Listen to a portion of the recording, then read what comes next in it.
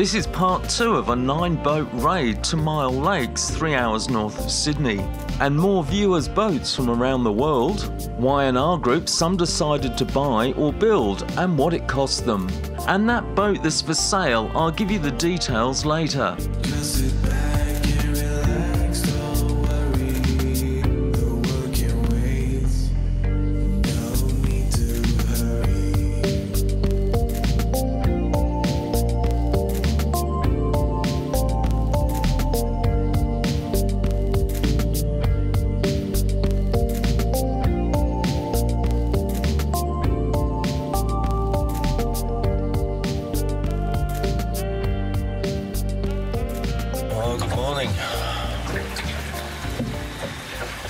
Was a extremely bumpy night.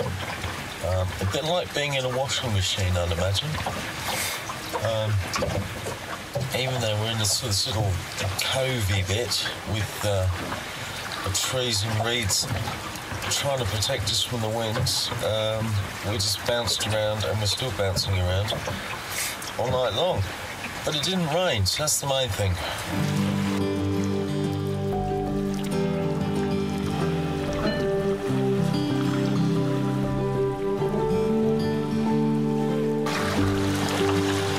Yes, a very bumpy night.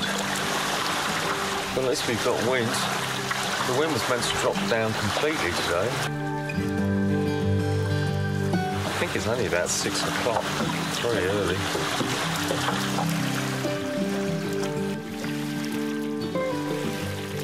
But don't be put off by this bumpy start, because today we have one of the best sails ever. Morning, Rick. G'day there. Did you actually sleep? Yes. Did you? Yes. Oh my God, I didn't. I think I've been awake all the bloody night. Morning, Trev. Morning, Paul. How you going? Good. Now, you're going to tell me you probably slept really well last night. I slept like a baby. Oh. No doubt about it. I'm not sure I slept at all. How rough was it? Oh, very bumpy. Yeah, right. There's foam down here all over the... Yeah, I know. Yeah, no, really, really bumpy. Oh, well, it was beautiful up here. Nice new tent, nice new sleeping bag. Yeah. Beautiful. Tell me, why did you build a boat? Well, to be honest, like people have asked me why didn't I buy one, a second-hand one. I didn't know anything about boats. For me, it was a woodworking project. For me, couldn't even sail, so I built the boat for a project. Nothing to do with wanting to be a sailor. That came second. So the cost of building a boat, Trev? It depends. A little one like mine, which is a Tammy Nori, cost me around $12,000. Right. And that includes a trailer and maybe a little bit extra. I got a little outboard on the end, which might have been another $1,500 or something like that. So yeah. Not cheap. But it's for the love of it. You don't really do it for the money. You get a new boat at the end of it, I suppose. If you were to buy a boat like that new, you'd probably be looking at $20,000, $30,000. I don't know. So yeah. It's probably half the price of buying one new. Yeah. You've got to put in like 500 or 600 hours of effort as well. Absolutely, because it's the labour's the hard part. That's what people don't realise when they buy a boat second hand. And you don't factor in the mistakes either, so you end up buying. So it's about 9 o'clock in the morning. We're heading off towards Narani, which is down the top end of the lake. The wind's dropped a little bit, but it's clear blue skies, so that's good. Chris has got to go back to Sydney today, so he'll come halfway and then sail back to Violet Hill. Anyway, should be a good sail.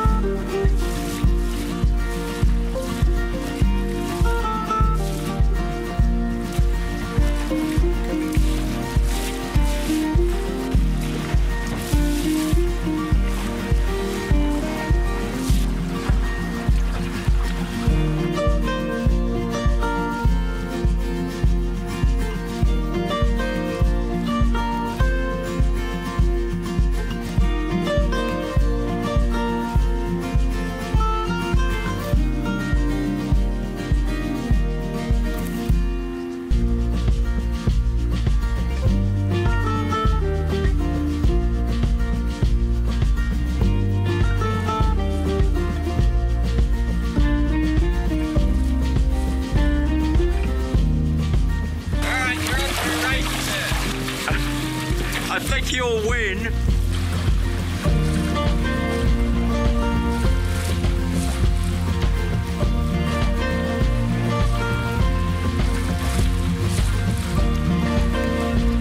What a glorious day. The wind's just perfect. We're all in the water and we're all heading north. Beautiful, fantastic sailing, absolutely. Not too strong, blue skies, constant breeze. What's not to like?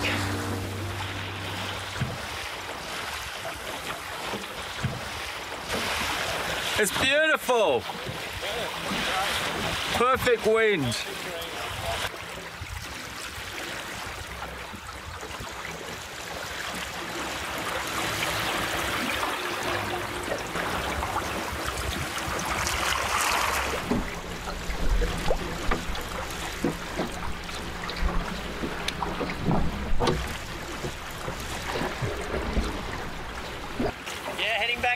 See ya.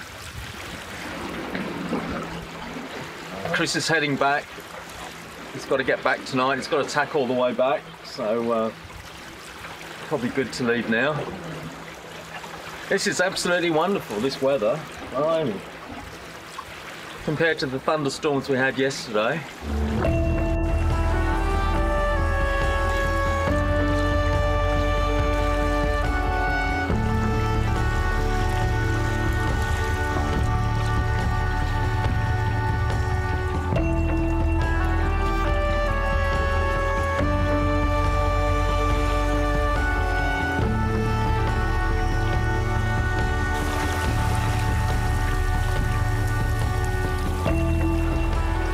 Absolutely glorious.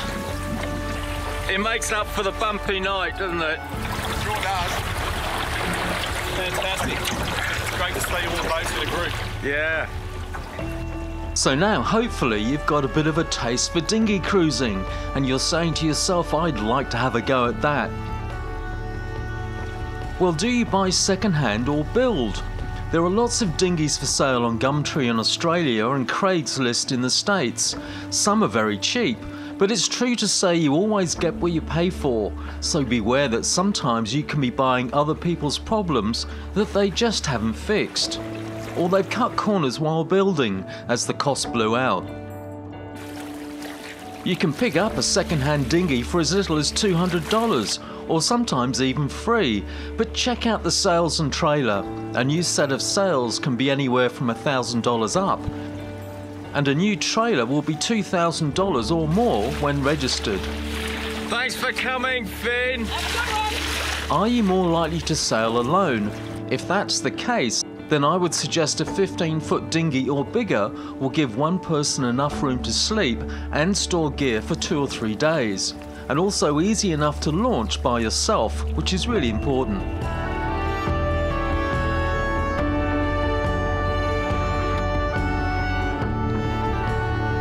If you're planning on taking a family, then small trailer sailors like the Hartley 16s or 18s or Creel 18s would be ideal. They can start anywhere in Australia from $2,000 up to $10,000. Breeze is coming up a bit. Yeah. Then you can move up to the Sonatas and Vass, more room and cost. There are a lot of other fiberglass trailer sailor designs, too many to list, and many have well-established reputations. It really comes down to your budget and how much time you can spend on repairs. In our sailing group, there are quite a few people who wanted to build a boat, and that meant timber. There are lots of small dinghy designs from all around the world, perfect for dinghy cruising. But you must have the commitment, because it's more than likely to take you a couple of years. We're having a lunch stop. Oh, yeah, the gas mod. To build yourself a marine ply lap straight cruising dinghy, I think would start from around 8,000 Australian dollars up to 16,000. To have it built for you, you could be looking up to 50,000. And a fiberglass trailer sailor could be as much as 70,000. So we were camped here at Shelley, and today we've sailed all the way up to here, up to Narani. Or to there, yeah.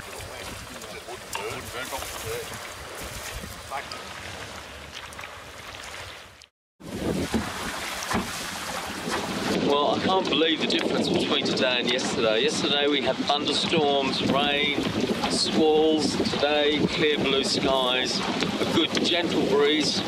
Probably somewhere between 8 to 10 knots, I suppose, this afternoon. Fantastic sailing. Brilliant day sail.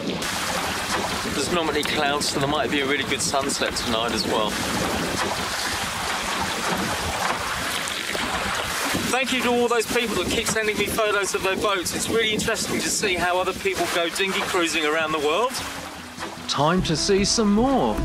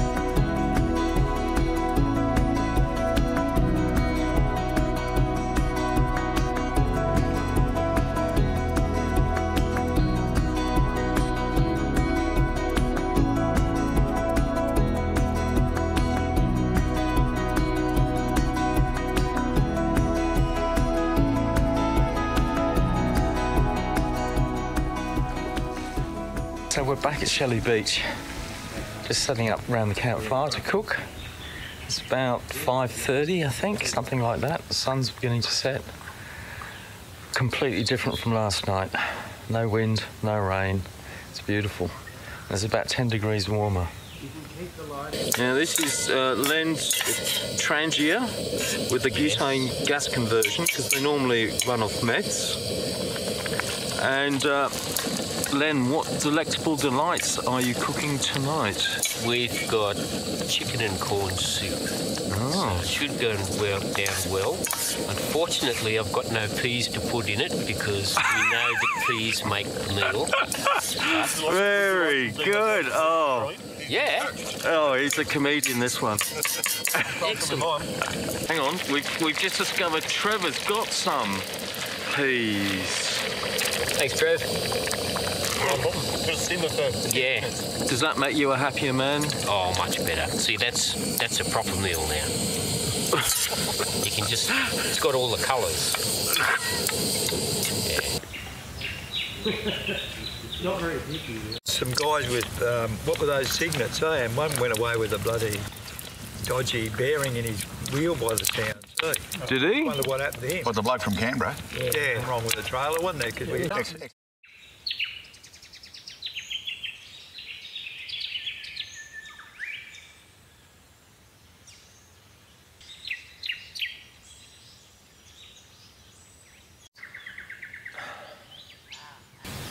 Well, good morning. Had a really good night's sleep, which is not surprising because the previous night I don't think I slept at all. It is so still and peaceful this morning. What a difference the day makes. I don't think there's going to be much wind till 11 or 12 o'clock, so anyway, it's beautiful.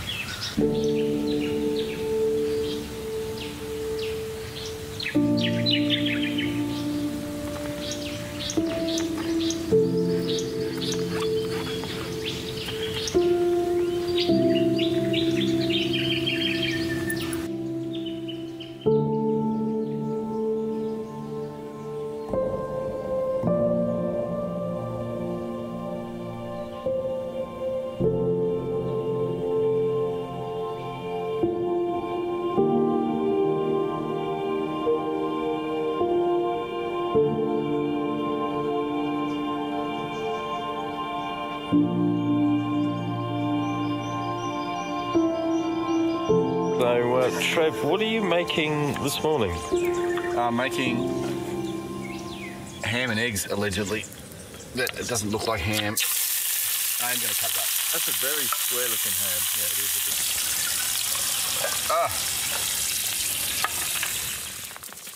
So Josh, have you got any tips? I do. In your cooking bag or your galley box, you keep your toothbrush and toothpaste and your head torch, because those things always correspond. You always need them at the same time. Very good idea. Save you time and rummaging. Waterproof bags, lots of waterproof bags, and colour-coded. So I've got yellow for clothes, green is for hardware like ropes and things, and black is food and cooking. Very good. Makes it real easy when you want to grab something out of the boat. What was your first dinghy? The first dinghy was the Heron that I bought a couple of years ago. I hadn't been in dinghies since childhood, kind of thing. So it was about getting back into the pastime, and yeah. And how much did it set you back? It was $500, but it wasn't great at floating. So I had to do a performance enhancement and flip it over and glass the hull. Oh, wow. And it was great. So it was probably $1,000 by the time I'd done all of that. Right. For a really seaworthy boat. And they're all 40 to 50 years old, really? Yeah, that's much? right. That's right. Yeah. There are new timber ones, but rarely. Yeah. And what made you upgrade to the Navigator? I was sick of being at last. Because everyone's in 15 to 18 footers. You're all way quicker than 11'6" Heron. So that, and it was quite cramped. I still enjoy taking it out for day trips, the Heron, but for stuff like this, where you want to be a little bit comfortable, you want to keep up with the fleet. Yeah, the 14 to 16 foot boats are fantastic. And it's a Navigator. Come on. Why wouldn't you? What wouldn't you like? Why wouldn't you like that? It's fantastic. What are you having for breakfast there, Len? Oh, this is just for coffee. All right. And my traditional breakfast is muesli. Morning, Dave. Hi, Paul. Did you have a good night's sleep? Yes. A bit of dew. It was beautiful. I got woken up by the birds. Rick, have you got any tips about getting a dinghy to start dinghy cruising? Yeah, buy someone else's. It is by far the cheapest fun known to man. Yeah, no, it is great. But you look at the boats that we've got around us today. A few of them are home built. Others are ones that people have picked up for really wonderful prices that are beautiful boats. Yeah. You just got to look and be patient, really, haven't you? That's all you've got to do. Yeah. So you're heading back, Len? Yes, work tomorrow. And we've had a lovely raid. Thanks for coming. It's fantastic. Looking forward to the next one. If next time you just organise a little bit more wind for the last day, that would be appreciated. Well, we cancelled the rain. The breakfast of champions. Hey, Trev? Gourmet breakfast, Paul. Can't wait to eat it. Be beautiful. So, Rick, you had a bit of problem with your trangia going out, didn't you, or something? Well, no, it didn't go out. We had a very sloppy night sleep night before this one, and I just thought it was the fact that the boat was slopping around. I was trying to use my metho trangia. Yeah. But of course, took me a while to work out. I've got a tiny pinhole in the bottom of my kettle. Water drips into the metho, and over time it gets weaker and weaker. The flame gets smaller and smaller. And it took me until this morning. I suddenly realised there's something wrong here. And I worked out that the metho wasn't going down, but my kettle was. So this is my second cup of coffee, and it's taken me an hour to complete. So all good fun, learning experience. Hey, boy. See you, Lane. Scrambled egg and baked beans again. Yes, but this time I didn't cook it all in one pot. Look, we have wind. I think it's about 10 o'clock now. And all of a sudden there's a couple of knots.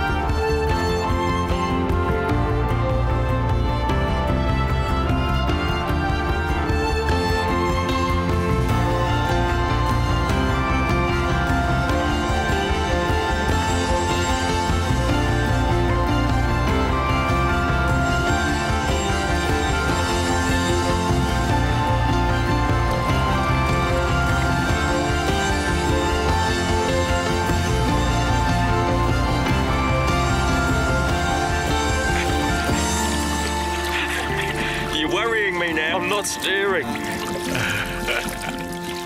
I can see what you had for breakfast as well.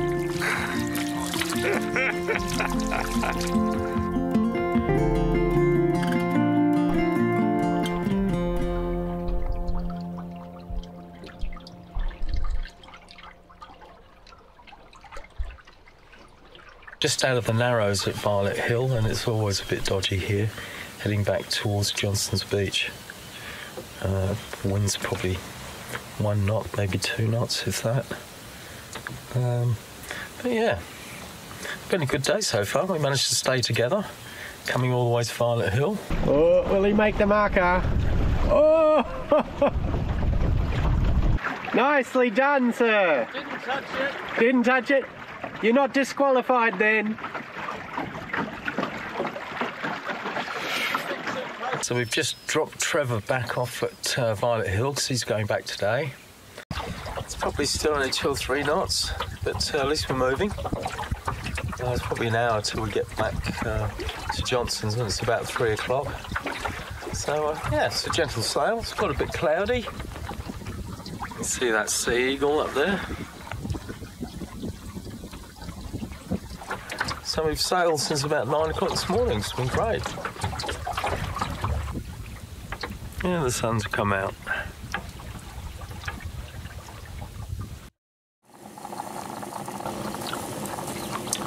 Well, we've got the coffee on. It's a pretty good night. Quite quiet here last night. No rain. The wind has come up a bit. It's meant to be thunderstorms later on today now, but we might get a sail in this morning. So we're just having coffee and breakfast, and Josh is drying out his phone because he dropped it in the water. But we think it's okay because it's a waterproof phone, so he's hoping. But you can dry them out while making coffee. Multitasking. You can steam it dry. You can. I think, yes. Yes. No, it's still working, but it won't let me charge it. It says water detected. Oh. Got to dry it out first. Morning, neighbour. Good morning, you snoring bastard. No, I think that was me, actually. Yeah, I think it was you, but I probably snored as well. See you, Dave. See you, mate. There's not a lot of wind. It was meant to come up at 10 o'clock. It's about 9:30, I think, so we sit here in anticipation of the wind coming.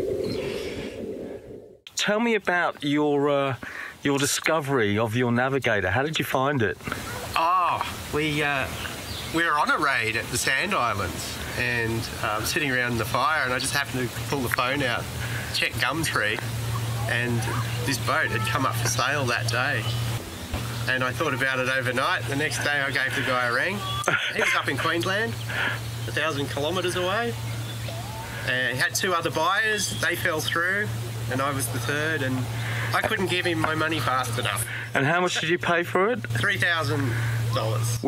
Which for a navigator is an absolute bargain. Yeah. Well, I've only ever seen one other for sale. Quite common in Europe, but you don't see many in Australia. So we're back on dry land. We have successfully retrieved the boats, and the wind hasn't really come up, so I think we made the right decision to actually pull the pin. It's only about 11 o'clock in the morning, I think. 3-hour trip back to Sydney, something like that.